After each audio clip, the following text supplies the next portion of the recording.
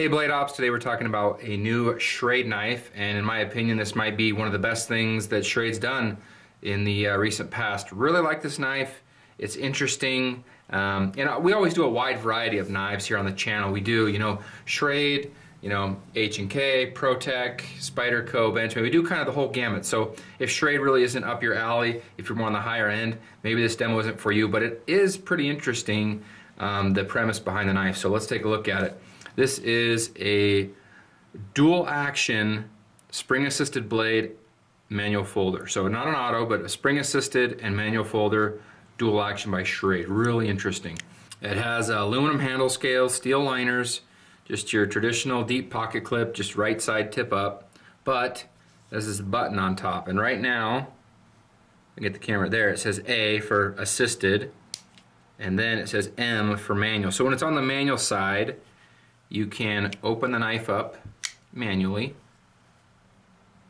close it with the liner, or you could use the spine flipper, which almost gets it out. So really nice manual folder, just what you'd expect. And then if you switch it down to the assisted and you use the thumb stud, the knife flies out. Spring assisted blade, really cool. Or you can use the spine flipper there and the knife flies out. So Schrade dual action assisted manual folder.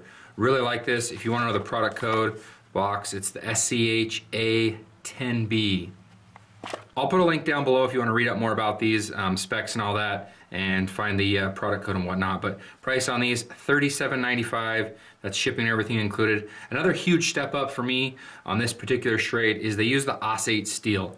They're known for using, maybe lower quality steels, but Aus-8, great steel for me. There's a lot of great high quality knives made, in the $30 to $80 price point that have Aus-8 steel. So there's a good look at the blade. SCHA10B Aus-8, dual-sided thumb studs, just your regular black coating, so that will show some wear over time.